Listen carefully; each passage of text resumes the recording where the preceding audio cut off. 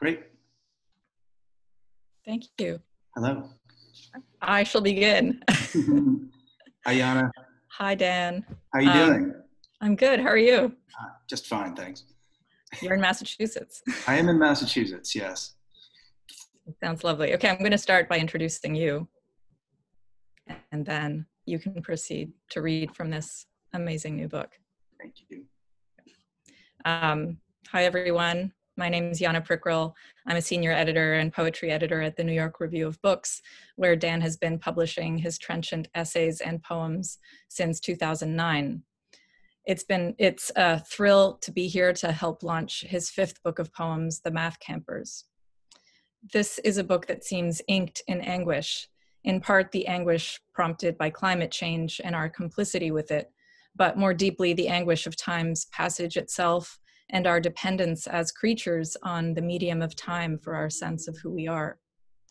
One of the book's great achievements is its fusion of contraries, tenderness with bitterness, acute intellectual play with a sort of liquefying sorrow with sudden eruptions of hilarity, dread of the future with helplessly sweet recollections of youth, and, to borrow the title of his first long poem here, euphrasy and rue, a phrase that's filched from Paradise Lost, which refers to the herbs that the angel Michael uses to help Adam see clearly, but is also a pun on comedy, or euphrasy, and desolation, or rue, implying, I think, their interdependence in all human affairs.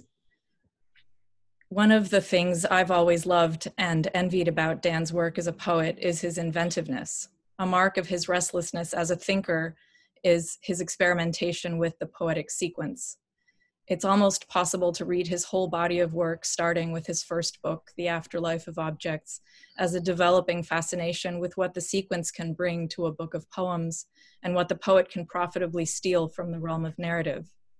One of the devices that The Math Campers develops to an almost unbearable intensity is repetition, a book about and written almost from the middle of, I take it, middle age. It seems filled with poems that show how all feeling, all our deepest experience, is revisited experience. In these new sequences, repetition inevitably gives way to change and even something like betrayal or sabotage. There's a humane virtuosity to the way these long poems explode certain images we come to expect and bring a vast sense of scale into the book. Dan is also, of course, a virtuosic writer of prose, and he brings an astoundingly imaginative sympathy to his readings of new work as the poetry critic of The New Yorker. Meanwhile, for the New York Review of Books, he's written more than 30 consistently surprising pieces in the last decade alone. Dan grew up in Vermont and is the recipient of a Whiting Award, a Guggenheim Fellowship, and an award in literature from the American Academy of Arts and Letters. He is a professor of English at Wellesley, and I'm very, very excited to turn this over to him and these new poems. Thank you, Jana. That was extraordinarily kind. And I just want to say to everyone that Jana is one of my favorite poets, in addition to being a great editor and a great friend to me. And if you want to buy a truly great book of the last 2 years, I think No Matter by Jana Prikryl is the way to go.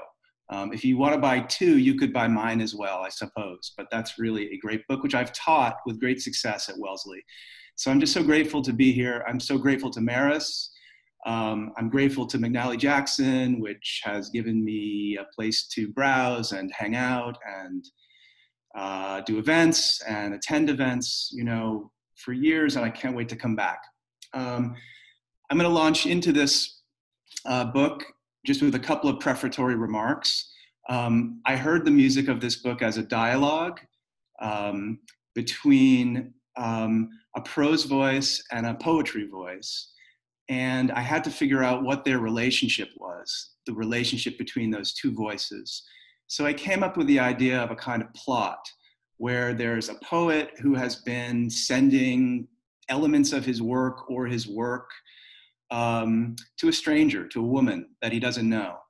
And you're going to hear, particularly at the beginning of this reading, I alternate between the poetry voice, the poet's work, and the woman's voice. And what she does is she sort of narrates the experience of receiving these poems and grappling with these poems And so it's a back and forth. It's really hard reading them aloud to distinguish between the two voices. You can see right on the page, if you have the book in front of you, what's prose and what's poetry, but I'll do my best. The other thing I would say is this book is dedicated to my friend and the great poet Frank Bedard, who enters it as a character at a certain couple of points.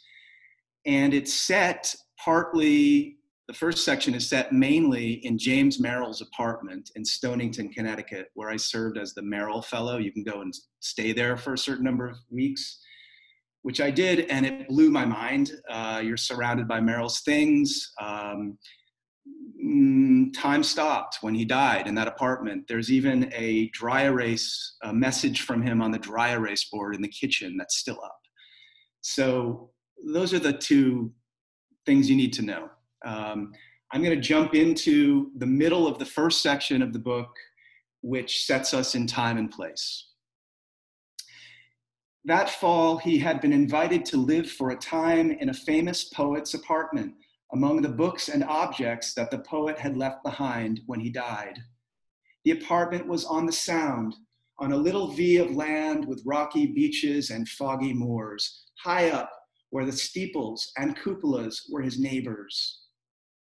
He described the light as it moved from room to room across an eccentric palette of colors, from flame to teal to cherry.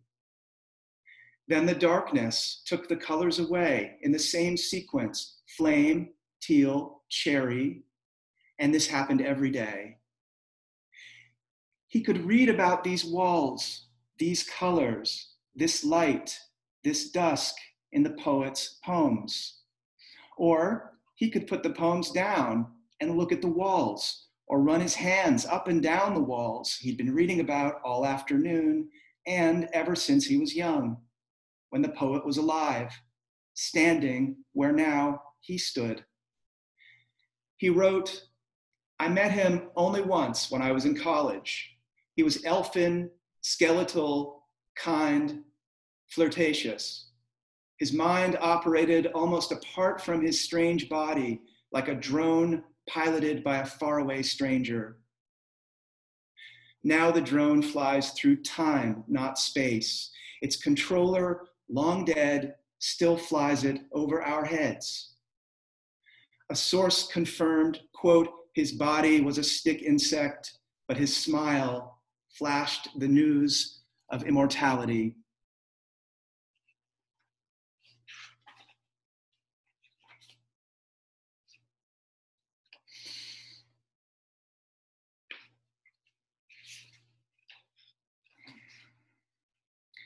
It was already November when he wrote again. The first frost ruined all the Nippon daisies and spoiled a single holdout bright pink starlight hydrangea. He had arrived at a trio of symbols: the drone, which he associated with the imagination, the GPS, which connected time and place and suggested those few places in his childhood that remained to this day unchanged, and which he visited when he too wished to seem unchanged after so many years. And the buoys, which bobbed independently as aspects or symptoms of the greater force. Call it God, call it the ocean, call it chance. The buoys which drifted this way and that amicably like stars in the night sky. The drone, the GPS, and the buoys, symbols which he said would tie his book together, ways of understanding himself in the enormity of time, his book only a sliver of the slightly larger sliver his life represented. He had a strange and vivid dream. He was driving in the country on winding roads near his childhood home in Vermont. In the darkness, he struck what he believed was a deer. When he pulled over, he discovered a short, bearded man with a pointed hat dead in a ditch by the roadside. He knew instantly that he had killed a troll, the sort of cartoon troll who dwells under bridges in storybooks. He piled the troll's body into the trunk of his car.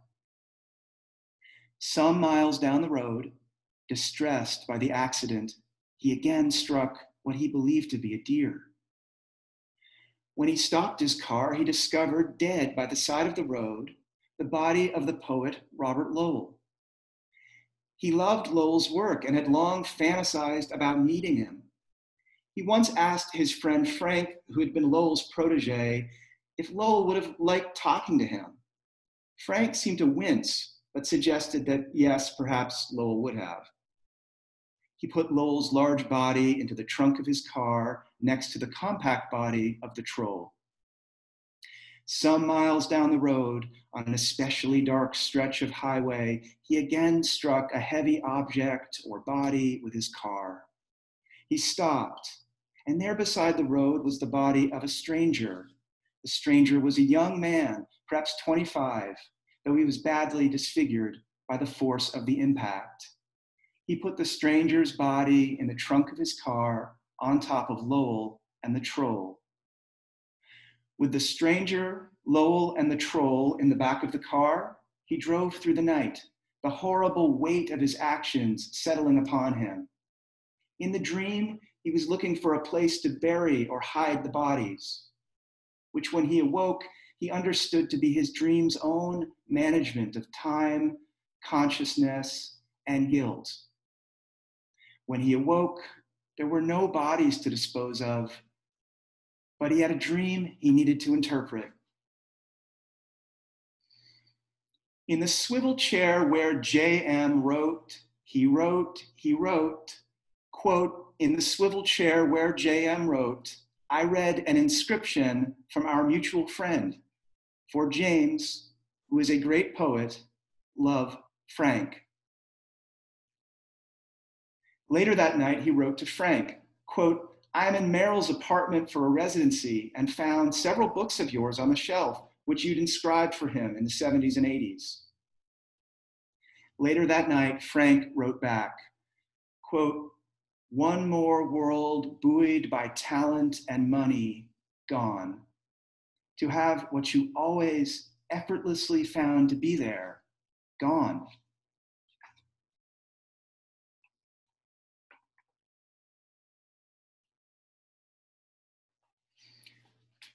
Half in, half out of my dream, deer wander in a bright auditorium.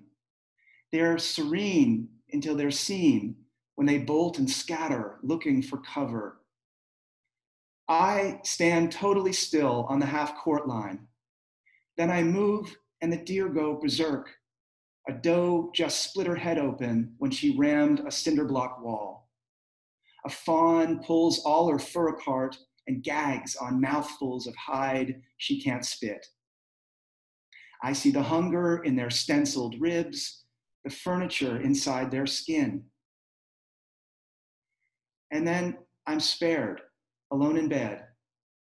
I'm 46, a trespasser in my dream gym. The deer are children. I'm the maypole they dance around. He wrote, quote, in my dream, I am in an elementary school. There are deer all around looking for food. They are licking the linoleum floor and biting the wooden risers. I'm standing completely still, terrified of startling them.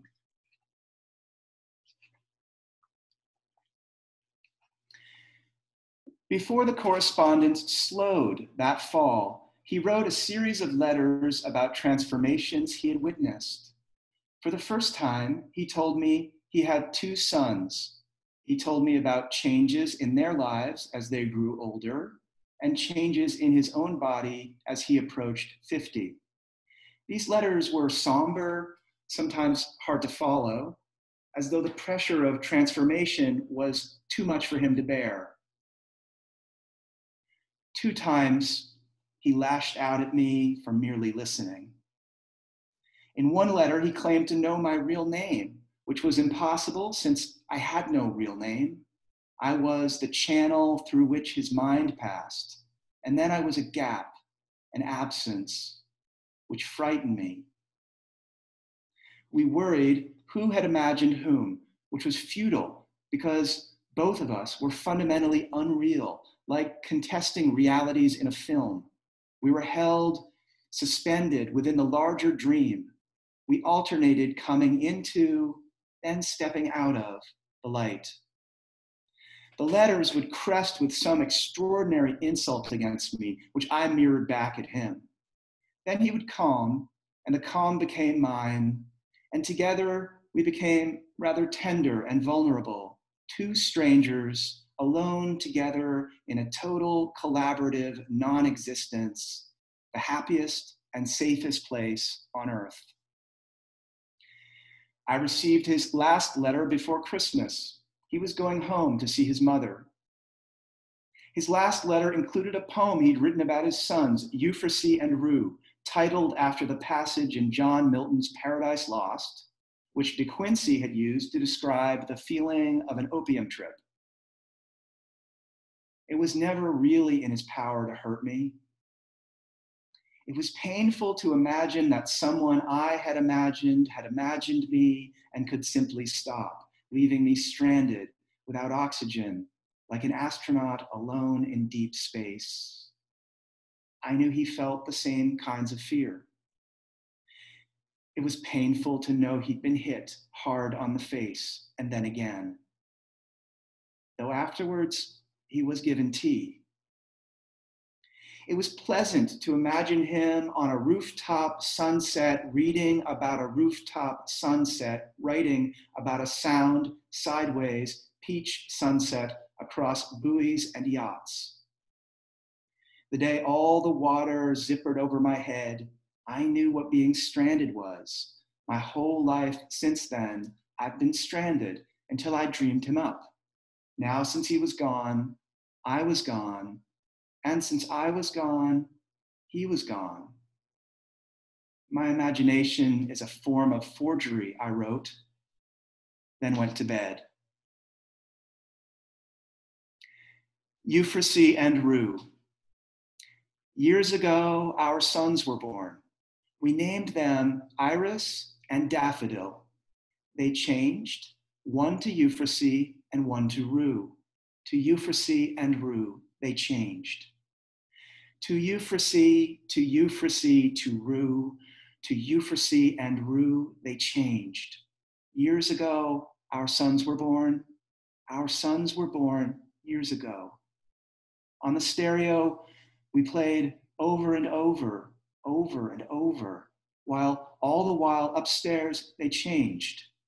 We played over and over, over and over, while all the while they changed. One by one, they replaced the days we'd made.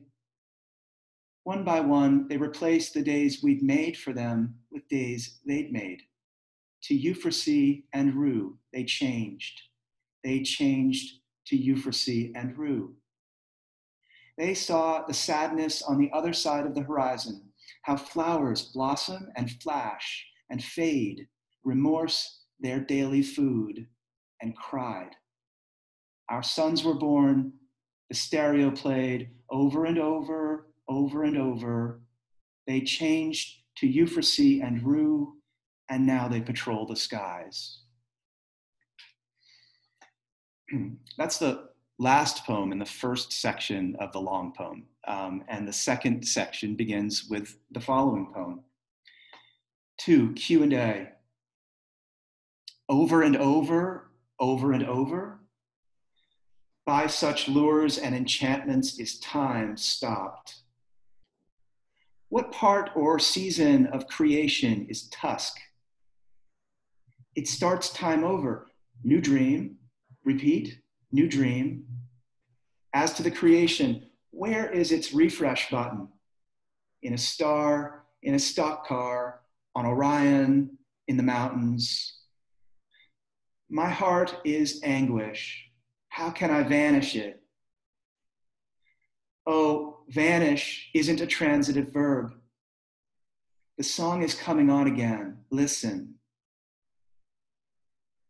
Silence while the song plays.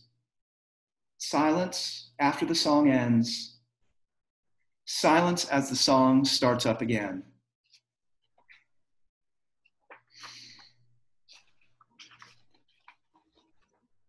Who changed change? Die, 8-ball, tarot, oracle? Who put the flux in flux? It was my go-to when the slipstream slowed to a trickle, hangover cure. The reason gave the river, wonder left behind. One day, I'm looking around in my underwear for Paulina Porskova. Now I'm the leech gatherer. Last week, I'm carted trying to buy copper tone. Now I'm mistaken for my own pallbearer. God made change, Daniel. He made change, change. He made reason, reason, bother, bother, dust, dust. But why, sister, why did he retire before he made decrease, decrease, limit, limit? Paulina Porskova and I are having a party. Bill Bixby is dancing with Joanne Worley. We're all very small and very hungry and lonely since all our friends are dead. We're aphids, alone on a dianthus.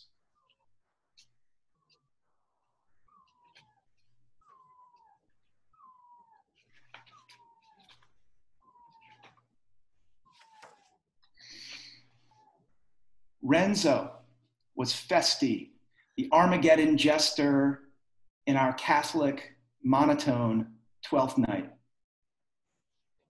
Years later, he reappeared on Jeopardy, blown like a stray balloon by Hurricane Trebek. Bodhi came home with me my first fall away. I told him we were plutocrats and lived the way a lifeguard lives, in the ether, cousins to the horizon. Since it was Friday, it was Pollock.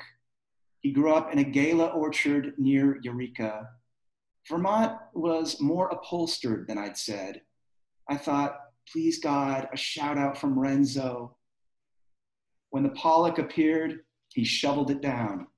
He is Kyoto to my Winooski, hippie angel greaser to my malleable morals, the still point of the changing channels.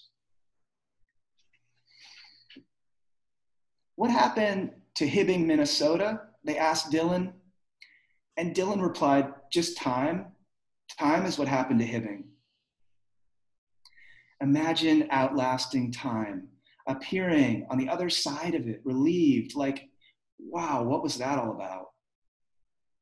Imagine outlasting time, coming in as from a blizzard, boots off, coat off, mittens frozen into an outstretched hand.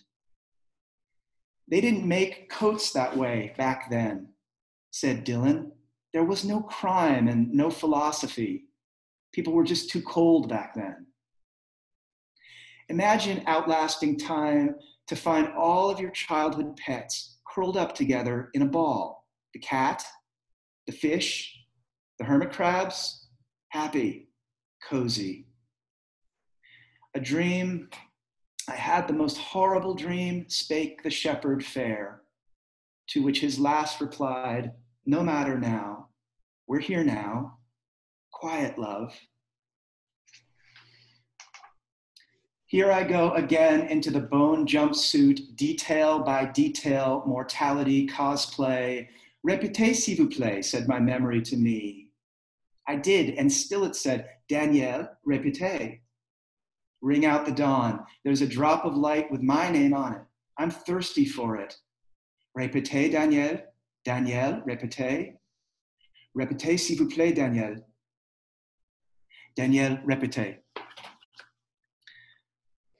I'm checking the time. I'm going to read a few more questions, and then Jana and I are going to chat a little bit, and then as kind of an intermission, and then after that, I'm going to read the title poem. So just a few more before this, before the conversation part of the reading.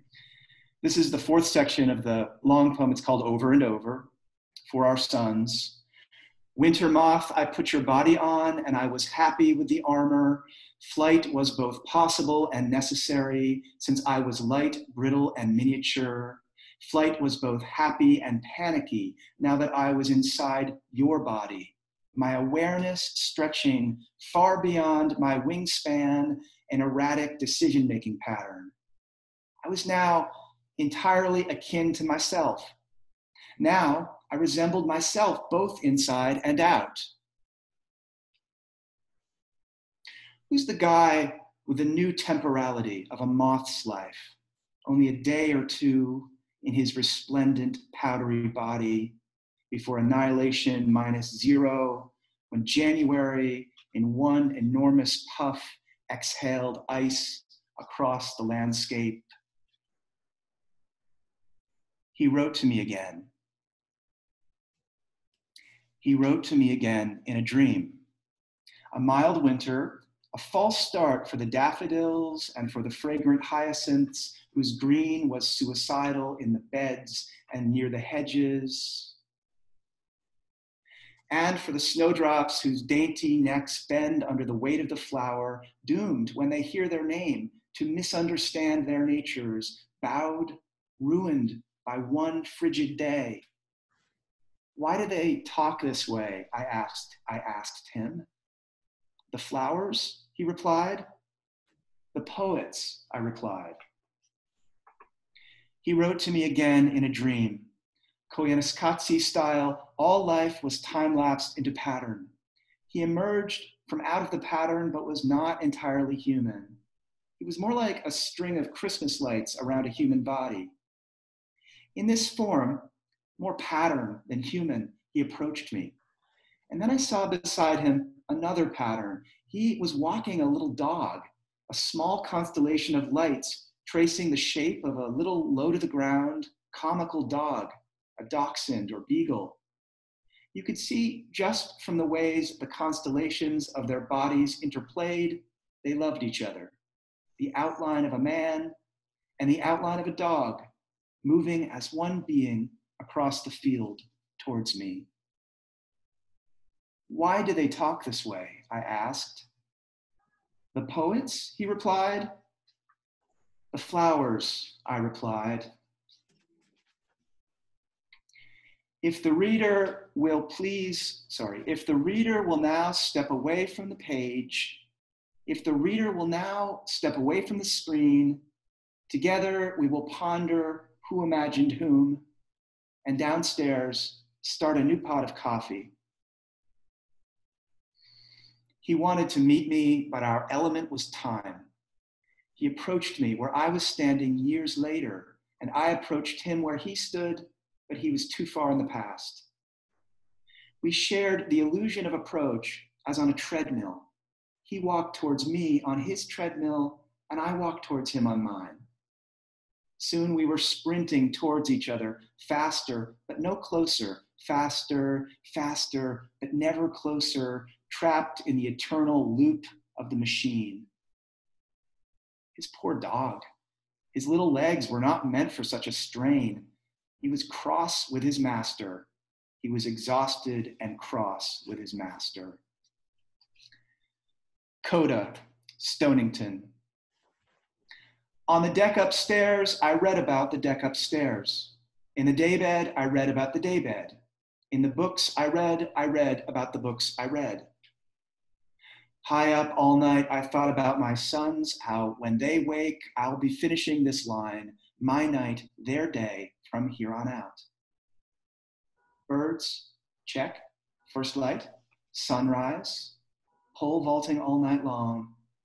My outline splayed on the guest bed where Mary McCarthy stayed. The sponsors, the bats, the bottles, the milk glass tabletop, the china cup, the Santorini Guide and Smiling Lads from 1982. A tin mini license plate read Jim. In a book on one of the shelves, I left a copy of this poem, changed slightly since that night, changed crucially yet slightly since the night I lay on the star deck and made my body an angel in the warm September night above the sound with its bright buoys, the way I did when I was a small child in a snowbank in my zippered snowsuit. You can find this poem inside a book on the shelves in the hidden study, 3 to the left of the Santorini Guide. Though when you find it, you will see the poem changed slightly, crucially, because you know why?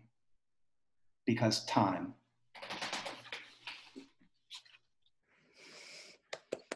Thank you. Thank you. It's so good to hear it in your voice, although it's many different voices. Yeah, thanks. All the rhythms really emerge. Oh, good. You read it beautifully. Thank you. Thank you, Jana. Yeah. One thing I wonder, this may be more of a specialist question, but what I wonder reading and rereading the book Yeah. Is a structural thing. Yeah. Because there are a number of sequences in it. It seems to be divided into two halves, but the first half is itself divided into four poems and a poem in four phases. Yeah, yeah, right. And each of those poems is a Yes. sequence of its own, right? Yeah.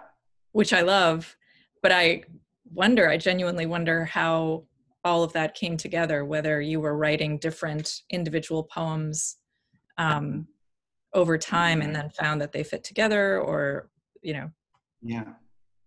Yeah, no, thank you. Yeah, there had to be a principle of break and a principle of continuity. So I have all these internal divisions going, but I also have repeated motifs and elements and so on. So in terms of how it came together, you know, I was writing a book of poems in a straightforward way, but I got the idea that I wanted to represent the reader's role in creating meaning and power in a poem. You know, so often I'm a critic, so I'm on the receiving end, getting a book in the mail from a stranger, and it's up to me to make sense of it and build the meanings as best I can, faithfully, but still with a heavy quotient of my own imagination.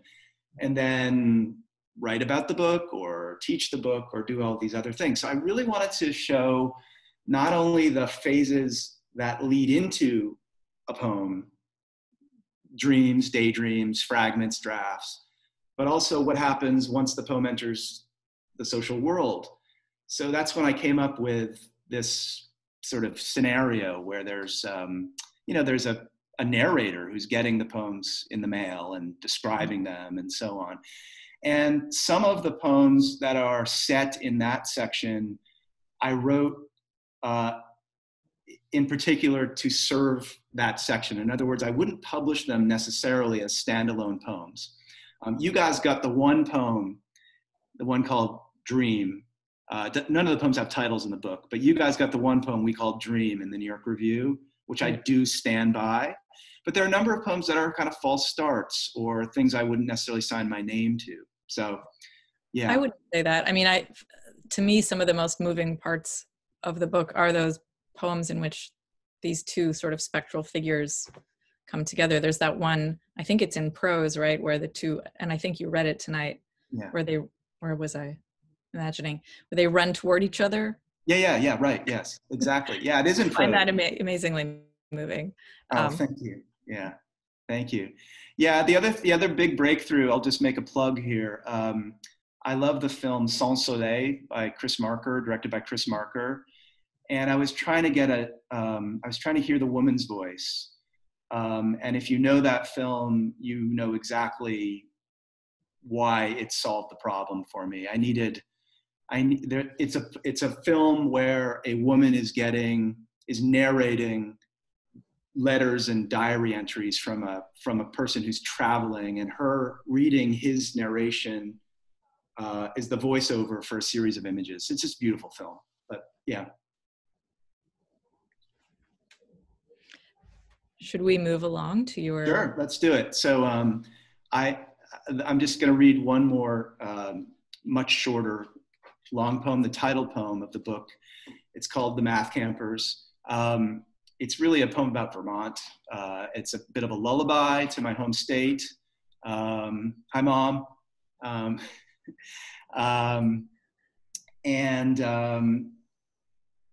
It has almost kind of a YA plot. It's about a group of super smart 15-year-old math geniuses who go to a summer camp, and because they're having such a good time and falling in love with each other and so on, they figure out a way to hack into time and make the summer endless. And Anyway, that's what you need to know about it. It takes about 7 minutes to read. The Math Campers, Johnson, Shelburne, Ripton, Vermont, spring 2019. A mayfly born at the break of dawn dies when the sun goes down. A tortoise on an English lawn outlives his master's son's son's son. An ancient shark shakes off another century, eerie and pristine, a fetal dolphin, a steamship, and a sea anemone hang near her, lifeless in the jellied ocean. This shark read over Milton's shoulder. In her extreme old age, shall stare eye to eye into a skyscraper's foyer at guild amphibious corporate lawyers. The big night stares us down from space. We figured we would have more years. Annihilation in her prom dress greets her platonic date, despair. The black hole poses for her picture wearing a coronet of stars.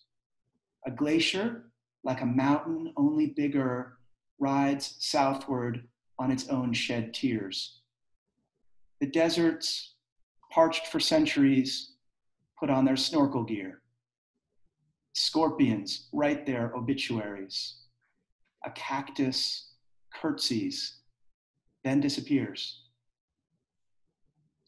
First in their class, the lichens sprawl like a rash or a blush on the face of a glacial erratic.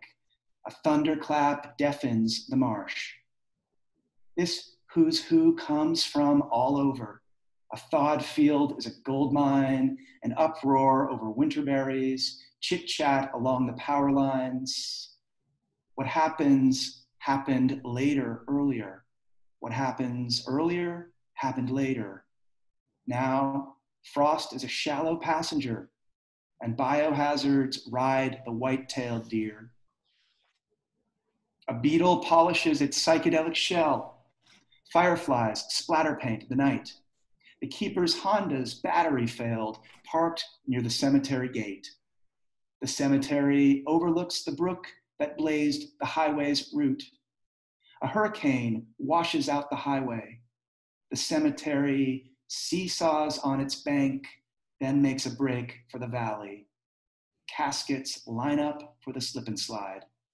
A collarbone surfboards down the alley. Through the mudslide, we humans wade. In April, when the animals emerge, one by one from their holes, as from an advent calendar, to meet their awaiting identities. The mouse shimmies into her fur. The patch of blue expects its jay. Hello, chipmunk, I am nervousness. In April, when the animals emerge as from their office cubicles and the world wakes up enlarged. The spring held all its dividends, then shed them like confetti. Home in Vermont last weekend, I saw biofuel silos in the country, farmers returning to farming, asparagus, ramps, hemp, new ferns along the paths unfurling, and robins waking sleepily. In middle school, if two boys want to kiss or hold hands, they can. Sixth graders learn sea level rise and march with their friends against guns. The hills say there's no single way to be up here this time of spring. Swimmable water in the valley, snow on Mount Mansfield, still falling. In Greensboro, the Saabs transformed to Priuses, crustier than the ones in cities, driven by nurses and heiresses. Near Caspian Lake, one day, Chief Justice Rehnquist at his summer house swore Stephen Breyer in, only a part-time village clerk to witness. The circus camp patches its tents. The farm camp rouses on the hill. A goat behind a wire fence prepares to be clumsily milked. Hard problems at the math camp wait all winter for solutions. Engorged sums hibernate and dream of consolation.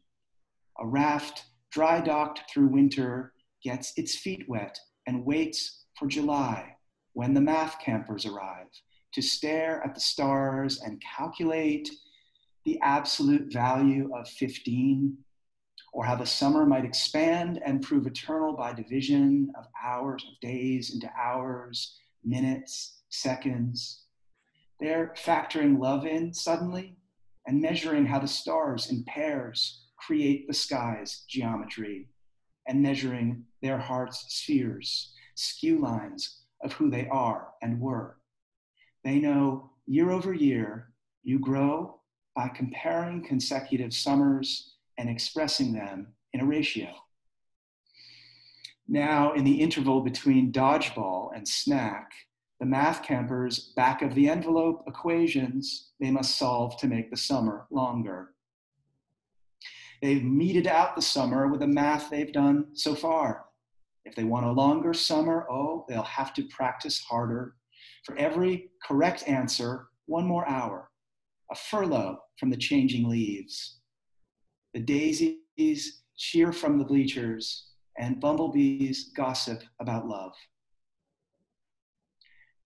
Rationalists will say they failed. Fall came and bulldozed the bees. The daisies saw their heads explode, and parents returned in their SUVs. The raft was dragged to a frozen lawn. The October stars withdrew into relations of their own. Ice strangled the bright yarrow. Black Adder has a restraining order against hyssop. Fucking psycho arrived in a three-wheeler and did donuts in the meadow. An astronaut unzips his suit and masturbates to the turning earth, while distant galaxies ejaculate in acid trips of death and birth. First in his class, he spends the day on beating off and solo chess, and writing in his diary, I gave up Earth for fucking this. An organ on the TV mast plays all day for company. The wonders of the universe turn into drudgery. The universe, first in its class, elaborates its origin in the enormity of space. Light finds its lost horizon, then vanishes in ecstasy. A dust cyclone undoes the sun and kills our opportunity. The little rover lost its friends. First in his class, he toiled hard on valedictory remarks for his own graduation. Quote, my battery is low, it's getting dark.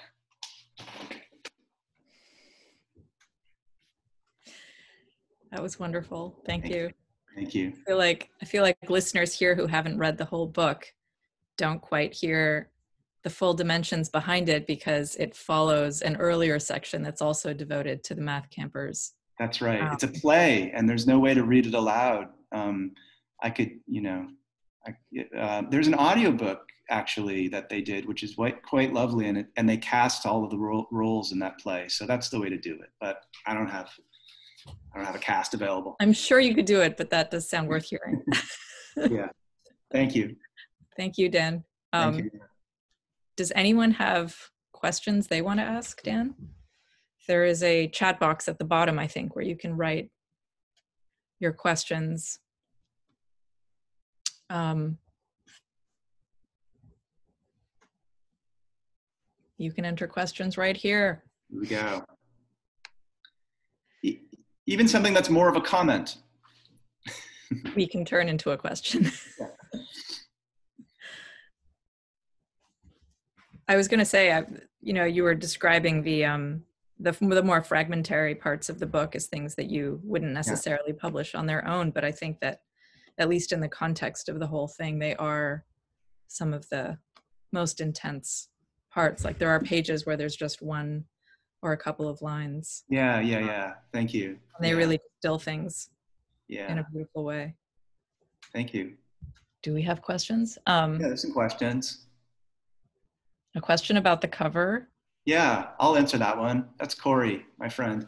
Yeah, here's the book. And the cover is an illustration from a homemade magazine that I bought at a book fair.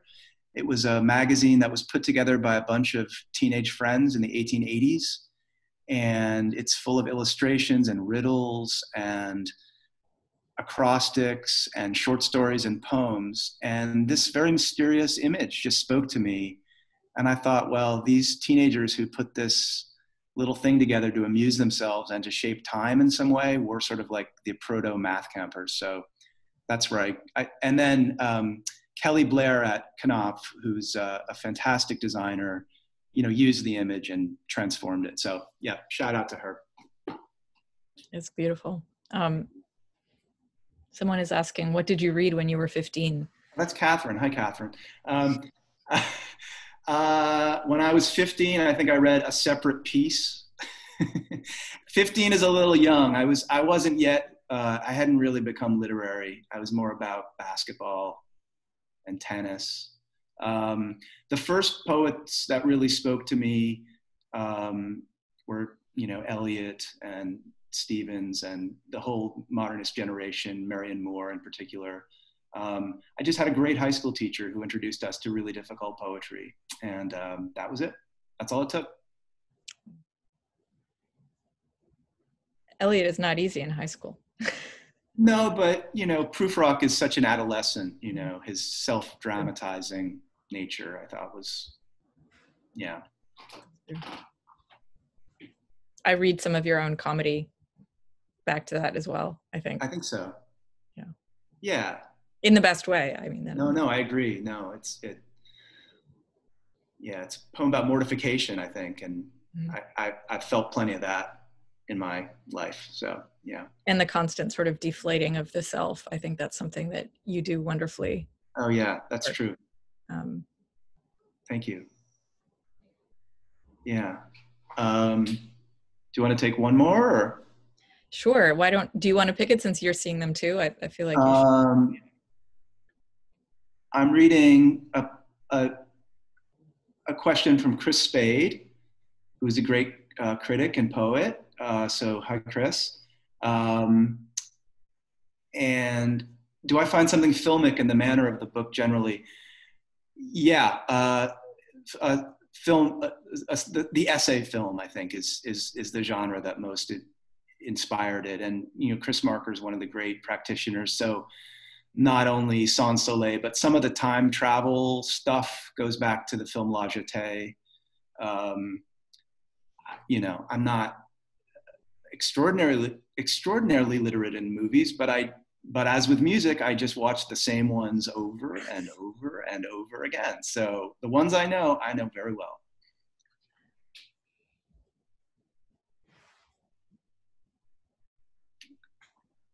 Maybe we should call it a night. Yeah. Sure. Thank you so much. Thank you, Dan. Yeah. Thanks everybody for coming. Jackson. Thank you, Maris. Thank you so much. Thank you, Maris. Buy Jana's book. Buy Dan's books. Okay.